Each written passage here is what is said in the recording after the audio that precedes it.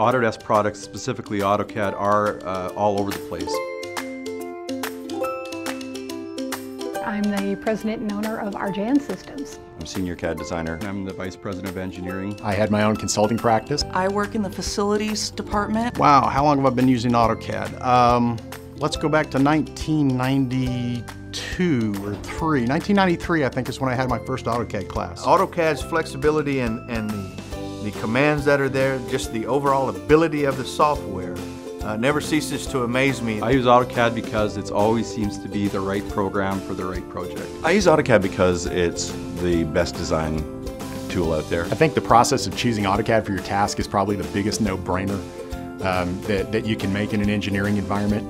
It's ubiquitous. AutoCAD is important in facility management because it's really our starting point for everything we do. From the moment we start a project right to the final design documents, AutoCAD is with us every step of the way. We use AutoCAD to start the beginning process with any project. It's all about communicating design, and so we need to use the right Autodesk product at the right time. And I think Autodesk got it right. They had engineers design this. That's one reason why AutoCAD is such a treasured thing to us, is it's put together right. I use AutoCAD because my clients use it.